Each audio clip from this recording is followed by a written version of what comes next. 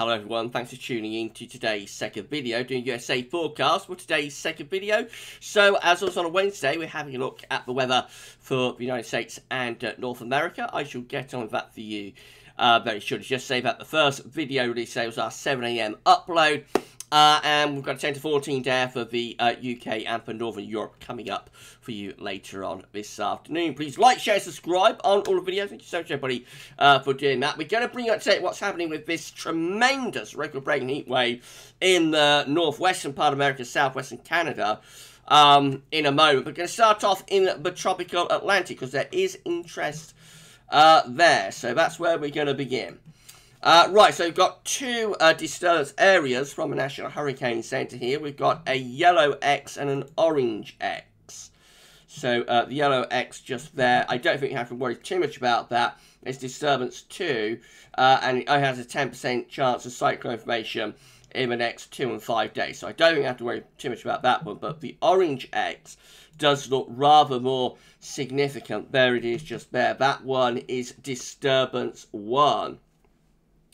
There's a 50% chance of cyclone formation in the next 2 days and a 70% chance in the next 5 days. At the moment, it's an area of thunderstorms and showers, but the system is expected to develop as it moves west-northwestwards towards the Windward Islands. So it can go in that kind of direction and develop over the coming days. If you have a look at the wind flow map from earthnullschool.net for the Atlantic and tropical Atlantic, we can zoom in and we can see actually the two disturbance areas quite clearly. So that's the first disturbance area just there, and as I say, that's quite a weak system. We don't have to worry too much about that. But the second disturbance area already looks a lot more significant. This one just here, you see there is already like a circulation developing with that. So it's already got characteristics of an area of low pressure. And of course, this is how these systems begin. They begin their life as like just thunderstorms and showers, and then they will develop rotation and become an area of low pressure. And as the low pressure moves over the warm waters of the tropical Atlantic, you know, picks up energy and develops from an area of low into like a storm, and then potentially even into a hurricane, and then you go up the strength of the hurricanes and whatnot. So already that's got characteristics of a circulation. It's an area of low pressure. It's got rotation beginning to appear, and this is probably going to get stronger and power up as it moves over the warm waters of the tropical Atlantic in the coming few days. If you have a look at the GFS forecast, we can see, you know, that already we've got the two disturbance areas there. So this is the one that's very weak, and we don't have to worry too much about it. This is the developing area of low pressure that looks like it could develop into tropical storm in the coming day or two. So over the next few days, the GFS does develop that further as it moves it over the tropical Atlantic. So by the weekend, the area of low pressure is moving through the Windward Islands and so on. And by this point, I think it probably is up to like tropical storm status. And then the system will move into the Caribbean, getting stronger. By this point, it may actually be a hurricane. Not sure. It could be like a weak hurricane or still a tropical storm moving through the Caribbean over the weekend. So a close eye needs to be kept on that, of course. Then it heads up towards Cuba and weakens as it gets over the, you know, the Cuban landmass. It becomes weaker. Then through to the early part of next week, and then begins to curve northwards and pushes into Florida, getting a little bit stronger again as it moves over the warm waters of the Gulf of Mexico by this time, pushing up to Florida by this time next week. So Florida gets an impact from that system, and then the system moves up the east coast of America then as we go into second half next week, getting stronger as it does so, looking like quite an intense system by the time it gets towards the Carolinas.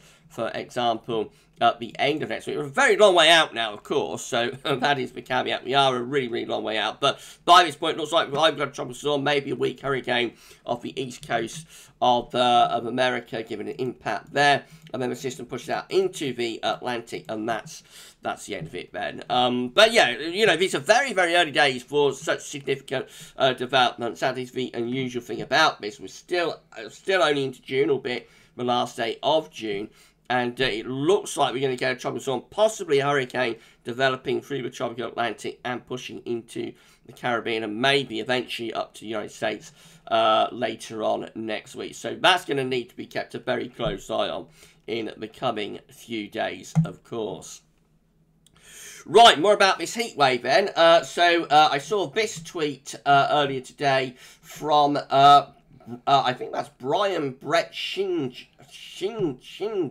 I think that is. Brian Brett Schinder. Climatologist, at Climatologist49. I shall drop the link to this person's Twitter in the description. I just wanted to show you, because it does show how extreme this heat wave has been in the west and northwest of America. So this is from yesterday. Like it's tweeted earlier on today, but the temperature is related to yesterday. So the tweet says, another all-time Canada record today. Lytton, British Columbia was 49.6 degrees, 121 Fahrenheit this afternoon, yesterday, 29th of June. Here's a map of stations of US and Canada have been that have ever been as warm as Lytton was today. So there is Lytton just there, British Columbia. Very, very long way north into southwestern Canada, and you have to go right way down into like the desert areas of Nevada and California to find stations that have recorded temperatures hotter than that, hotter than 49 degrees. Basically, 49.6 is round up to 50 degrees, so hotter than 50 degrees, 121 Fahrenheit. And to find places that record that kind of level of heat, you normally have to go down to like desert areas of California and Nevada and so on. And yeah, absolutely amazing. It's extraordinary how hot it has been in the far northwest of America and into southwestern Canada. Records tumbling left, right, and centre with this heat wave. Very, very dangerous heat wave to this extreme level of heat. 121 Fahrenheit, just imagine that. So far north into Canada. That is a very, very, very extreme level of heat, of course, for that part of the world. So I hope everybody is, you know, everybody is safe and managing to keep cool as best they can, because it must be a shock to have temperatures that hot so far north. Absolutely extraordinary developments. Things are beginning to cool down a little bit in the Pacific Northwest at the moment, although it's still very hot, and it's still going to stay hot, but just not quite as extreme as it has been, I don't think. So we're looking at Seattle again today with the GFS upper air temperature and precipitation ensembles. We looked at this last week, and of course we did, you know, we did forecast that there would be this extreme heat wave, but I think it's taken everybody by surprise exactly how hot it has got. But it always looked likely that this would be a record-breaking heat wave for western, northwestern parts of America and southwestern Canada. And you see that Seattle is still very hot, really. Red line is the 30-year upper air temperature average. Look how far above average we still are. We're still very close to 25 degrees at 850 HPA, albeit the upper air temperatures are lowering, but still, even so, even into like next week, pretty warm to hot conditions go on, just not as extremely hot as it has been. However, by the time we get through the second week of July, we could then be into something quite a lot cooler and back to our long-term 30-year average. So there's quite a bit of scattering within that, though, so some of the ensemble members are keeping the heat going or bringing it back into the second week of July. But I think generally, although it is a slow process, but general trend of a cool down is there for the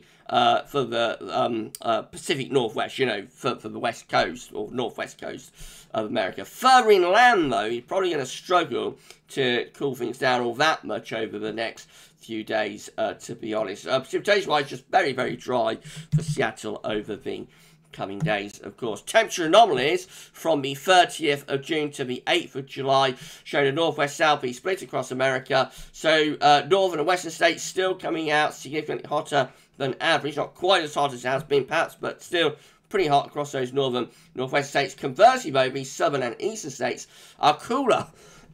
Excuse me, are cooler than average through there. And the precipitation anomaly from the 30th of June to the 8th of July, generally quite unsettled across many parts of the states, especially so in these more southern states, so like Texas, for example, is coming out wetter than average through most of the state, which must be quite unusual for Texas in the middle of summer to be coming out wetter than average. Many of these states do look quite, many of these southern states, I should say, do look quite wet. Further northwards, though, it looks drier through the Midwest, for example, and still in this far western, northwestern part of America, it does look rather drier there. Up to Canada, the temperature anomaly still looks hot, really, through most parts of Canada, especially the south and southwestern part from the 30th of June to the 8th of July. Very, very hot, you know, with the temperature anomaly there. It's a little bit cooler over towards Newfoundland, but other than that, most parts of Canada looking hot in the week ahead with above average temperatures. And precipitation anomalies from the 30th of June to the 8th of July. Most areas drier than average, but there is a wetter sway through here, probably being triggered by thunderstorms, you know, generated by the heat and humidity and whatnot. Right, so this is how the GFS is currently set up for today across North America. So you can see, but obviously it's cooler in the northeast with this trough of low pressure. It's probably going to be bringing showers along with spells of rain. It looks pretty warm in the south and southeast with this ridge here over towards the southeastern side of America, but the real heat is in the west, and we see from the upper air temperatures that we still have this surge of heat all the way at the western side of America and into southwestern parts of Canada as well. So extreme heat does continue today, albeit towards the Pacific coast. It is beginning to turn a little bit fresh, a little bit of relief there coming in from the Pacific Ocean. Upper air temperatures further eastwards are very warm. I mean, it's a continental landmass in the middle of summer. So even like through the Midwest and into the East Coast, where we've established temperature anomalies are relatively low, but even so, it's still pretty warm for you know, this time of the year. Now, into the second half of the week, we're going to find this trough of low dropping into the northeastern part of America. That will bring further showers, if not longer spells of rain, to the Midwest and to the east as well. Cooler temperatures through there. Further westwards, there the heat wave goes on, albeit reducing slightly. So by the weekend, we see the hottest upper air temperatures beginning to recede back to where you would expect them to be. Kind of like California, Arizona, Nevada. All of those are the states where you expect it to be very hot with surface and upper air temperatures in July.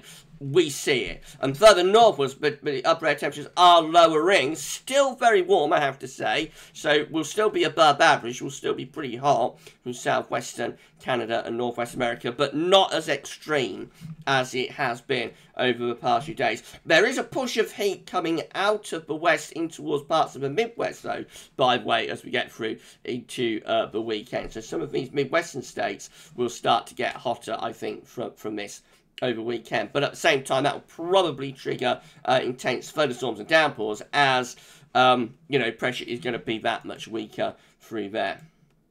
Into next week, we look like that. So there's the system moving into Florida, by the way, on Wednesday next week. That low pressure area just there looks relatively innocuous, but we do need to keep a watch on that. Further northwards, it's beginning to turn cooler and fresher in the far Pacific northwestern coast of America, so temperatures beginning to lower there, and into southwestern Canada, the cool down does continue. Don't have to go all that far inland, though, to find this very extreme heat going on. So some of these sort of Rocky Mountain states, for example, will keep some extreme levels of heat going, I think. But in the Pacific Northwest, it probably does start to cool down further through the middle part of next week. Warming up across many central and eastern parts of America through the middle part of next week with those upper air temperatures. That's the end of next week. You see, by then, that potential tropical storm and or hurricane is off the eastern seaboard of America. once again. So northern states, again, do look that little bit cooler. Canada looks like it's generally turning more unsettled with this area of low pressure and becoming, you know, widely cooler, I think, across many parts of Canada through to the latter stages of next week and then on to day 10. This is Sunday the 11th of July. Very significant storm in the Atlantic off the east coast of America. By that point, that does look a bit like a hurricane, I have to say, although it's a long way north, so it might be going subtropical by then, but that does look very significant. Otherwise, it's generally looking quite hard across many parts of America by this point, but northern states will be somewhat cooler, so that's how things look by Monday the 12th of July. Generally quite hot. Actually, the eastern side of America has got hotter at this point. The extreme heat in west and southwest has faded out a little bit, but northwest looks rather, you know, rather more typical of what you'd expect, and so things perhaps reverting to a more reasonable type setup, more average type setup by the middle of July. However, the heat then begins to reload as we come through to the middle part of July in the west. So by the time we get through to the end of the GFS run, which is Friday the 16th of July, you can see this extreme heat is pushing back through the western side of America and pushing back up to Canada again. But at the same time, it does look cooler over on the eastern, northeastern side of America through the Midwest too. So relief from the heat, I think, through next week, but it may be that by middle of July, the heat is reloading again up this western side. That looks a little bit alarming, I have to say, for those in the west and in the northwest. The ECM looks like this, the euro, so all very much the same with the upper air temperatures today. You can see how extremely hot it is with those upper air temperatures right way from Mexico going all the way up to Canada as well. Very, very extremely hot upper air temperatures, dangerously hot, record-breaking hot upper and surface temperatures today. Into the second half of the week, we will start to see things beginning to cool down a little bit in some of these northwest states, although still very hot really through many of these western states, I have to say. So again, from California over towards the Rocky Mountain states, generally really hot still through there. The northeast, that's where it's a little bit cooler, and some of that heat is beginning to push through towards the Midwest as well, you can see. So some of the heat will break through to the Midwest by the weekend, but will probably trigger heavy showers and thunderstorms. Into next week, the heat just begins to recede slightly down towards the southwestern states, but even then, looking very warm to hot, really up to Canada in this southwestern part of Canada anyway. Over towards the east side of Canada and northeastern America, not quite as hot through there. The extremity of the heat is definitely still in the west, but gradually beginning to recede away from the northwest a little bit, perhaps. That's day 10 with the euro. The heat wave goes on, as you'd expect, through these southwestern states, and even up to the Canadian border, it still looks pretty hot. So I think out of the two miles, the ECM is probably the hotter of the two, but I think there will be a little bit of relief coming up over the weekend into next week in southwestern parts of America and northwest parts of America and southwestern parts of Canada, by the way.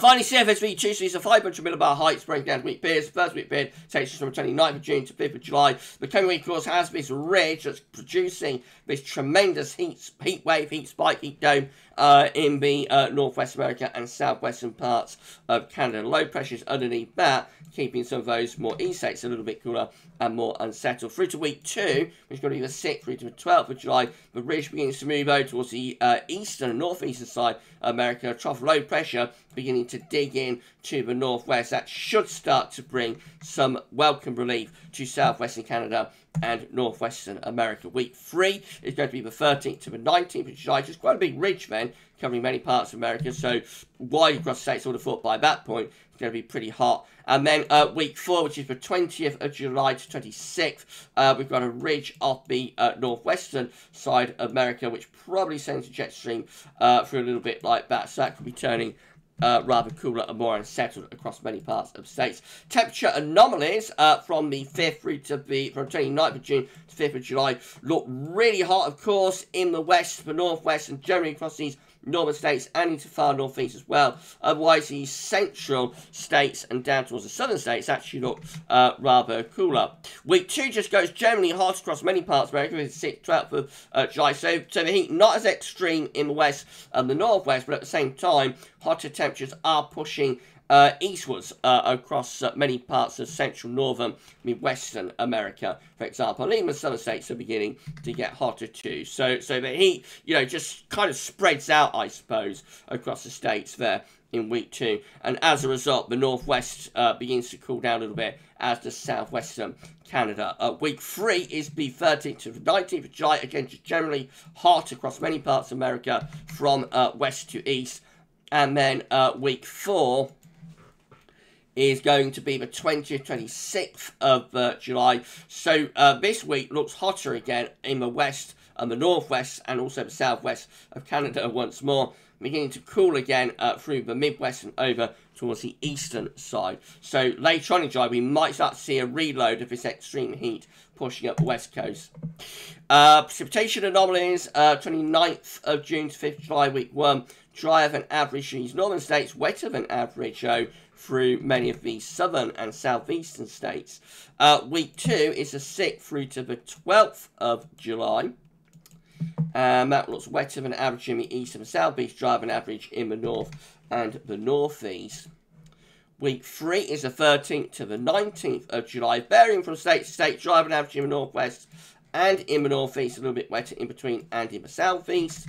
And then week 4 is the 20th of July to the 26th, and just rather unsettled then through many parts of America.